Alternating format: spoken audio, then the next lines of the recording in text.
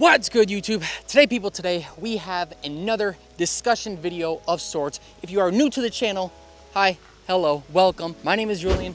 I like doing discussion videos on the car culture, the car scene, and I sometimes like doing vlogs, installs, that kind of stuff. But like I said, welcome to today's video. In today's video, we are discussing the top of the game right now in the car market. The top of the game, we have the BRZ and the GR86. They are outclassing every other sports car right now in the market. And if you are in the market to purchase said sports car, two-door coupe, whatever it is, I'm gonna tell you why in today's video you should consider the kings of the car scene right now, BRZ and GR86. So real quick, I wanna go ahead and say, if at any point in this video do you find yourself enjoying the video, be sure to give me a like down below. How have the BRZ and the oh, train come in, let's go. Let's go! Oh my God.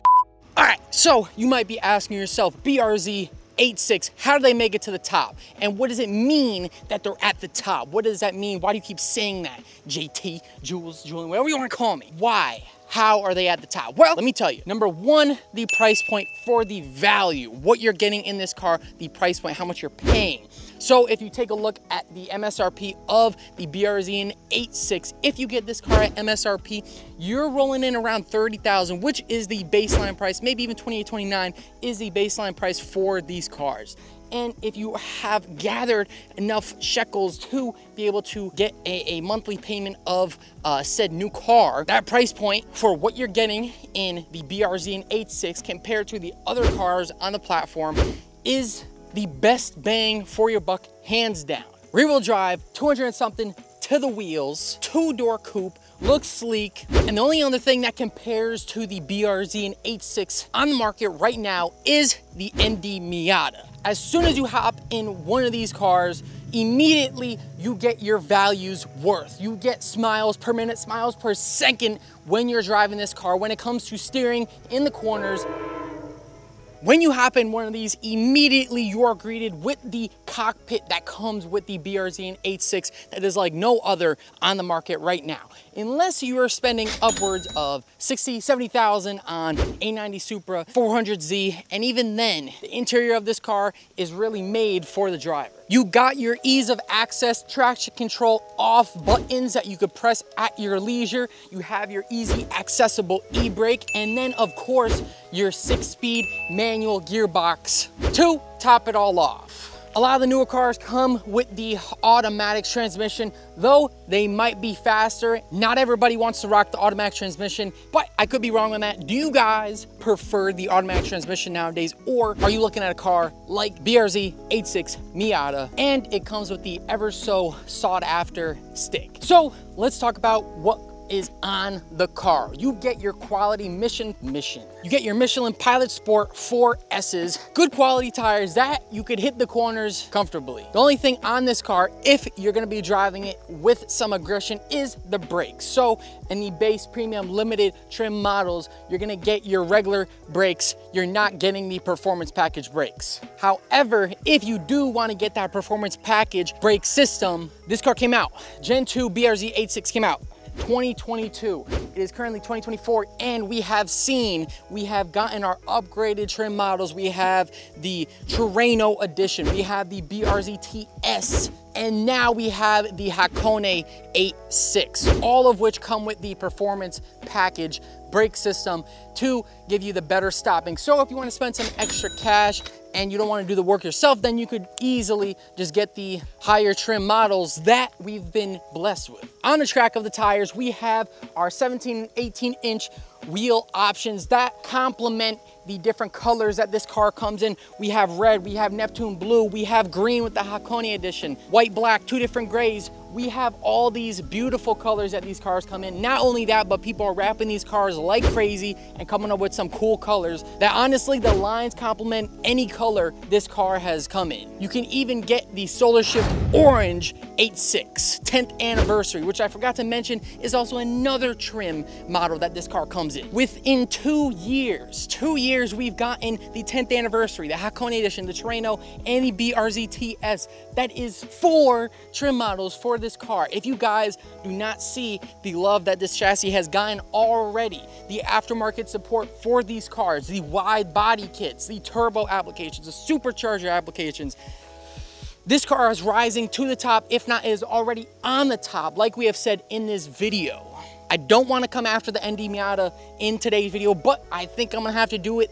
This car beats it, man. The Gen 2 BRZ and 86 beats the ND Miata when it comes to best value bang for your buck. And what I want to mention is that you could be whatever age and still enjoy this car. Its modest 200 and something horsepower to the wheels is enough for somebody with not too much experience to hop in one of these, but that's also enough power to break the rear wheels if you want to do that. Not that I recommend it. Not only is this car the king of the market, but it is the king of teaching. And what I mean by that is, if you are an inexperienced driver, this car teaches you, number one, how to modulate throttle and brakes when you're in the corners. It teaches you how to drive. It teaches you handling, braking, steering, everything, because when you are in the corners, when you're just driving in general, and as long as you're not in traffic, this car could teach you how to drive. All right, so you guys might be saying to yourself, Jules, this car has no power, dude.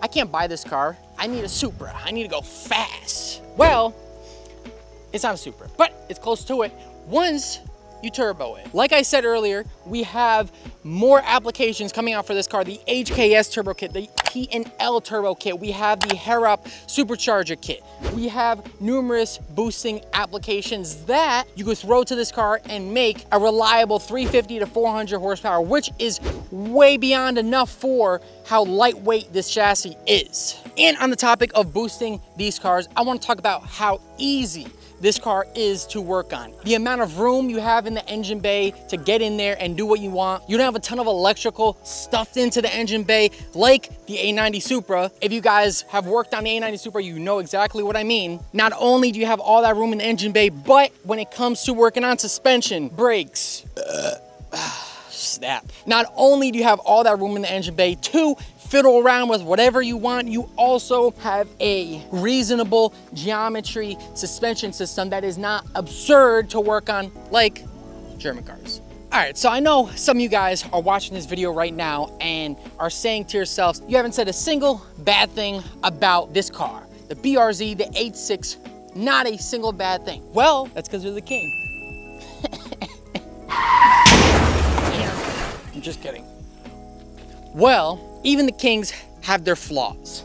I want to point out some of the bad things that I personally have ran into after owning this car for about a year now. Number one being the brakes. Like I've already mentioned, the brake pads are not too spiffy on this car. They're a little lacking, I would say, especially if you decide to do some aggressive driving.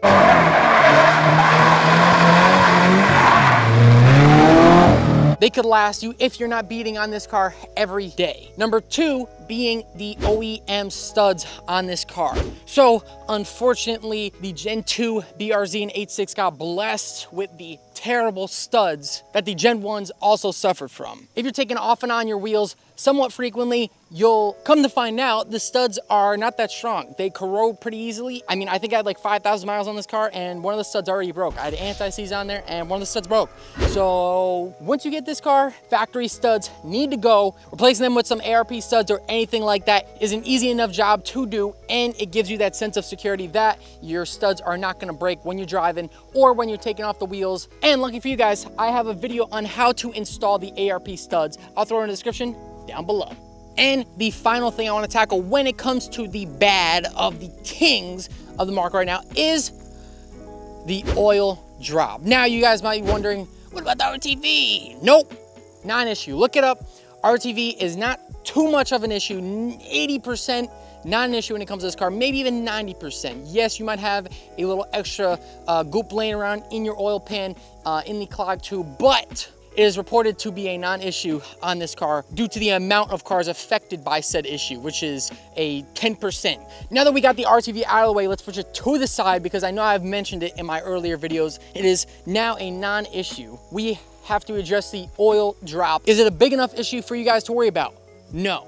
Look it up online, yes, cars have suffered from the oil drop, but if you are thinking about tracking this car, then yes, you have to take necessary precautions to make sure you work around that oil drop issue. If you're driving this car aggressively here and there, you don't have to worry about it. But if you want a peace of mind, that sense of security, what I advise you to do is to invest into an oil pressure gauge, one that goes up to 150 PSI, because on startup, this car goes above 100 PSI. It's a very easy install. You tap it into the block, you wire it through the firewall and straight to your fuse box. And lucky for you guys, I have an install video on that on my channel as well. All right, guys, so I do want to leave the question up to you.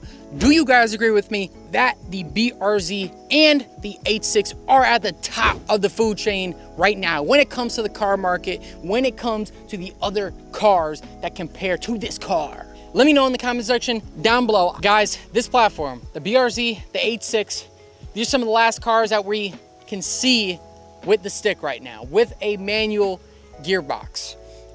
If you guys have seen already, there's tons of EVs on the road right now, and I feel like the stick is not necessarily less sought after, but it kind of is, especially with the new BMWs coming out. They're all automatic and they go fast, boom. Appreciate them while they last. I'm surprised we even got the second gen BRZ, the 86, with a box motor and it's not an EV. So I'm very grateful that we do have the second gen BRZ and 86 given to us. Will we see a third generation? I don't know. The way the car market is heading right now, EVs, SUVs are all over, and you know, it's not looking too great. So like I said, the point in today's video is to enjoy what this car offers, enjoy what the other cars compared to this car offer. Am I saying keep your car stock?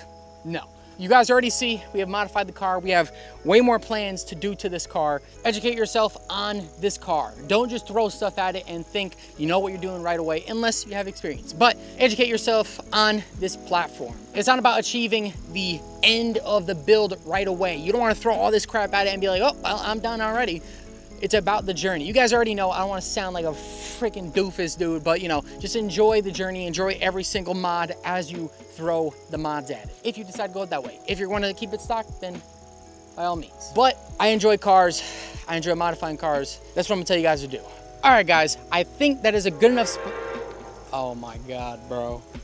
All right, guys, I think that is a good enough spot as any to wrap up today's video. If you guys enjoyed today's video, be sure to give me a like down below. It really goes a long way. And while you're down there, you can consider subscribing. That shows me you guys like what I'm doing here and I can do more. But other than that, I want to give a shout out to today's video sponsor, as per usual, Hachi Electronics. He is the supreme BRZ man, 86 master of electronics. Go check him out, man. Use code Jules in the description down below for free shipping. And while you're down there, you could check out my socials, Julian Telesco. You find me everywhere, anywhere, and all the where. Instagram, TikTok, I like posting behind the scenes crap. I like posting car meets, all that cool stuff. Go check me out, man, in the description down below. But I think that's enough said for today's video, and I'll catch you guys in the next one. Peace. Wait, that was kind of weak. Peace.